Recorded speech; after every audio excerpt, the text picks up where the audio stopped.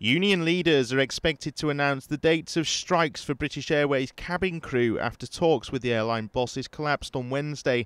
Officials from the Unite union are holding a news conference later, and industrial action now looks to be on the agenda.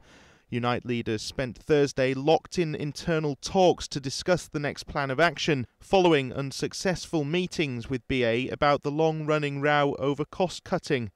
Union members voted in favour of strikes last month, and by law Unite has to announce action by next Monday, giving 7 days' notice of any walkouts.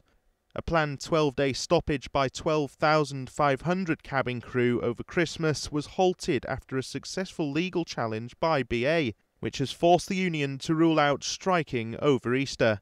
Discussions between the two sides were mediated by TUC General Secretary Brandon Barber, but no agreement was finalised.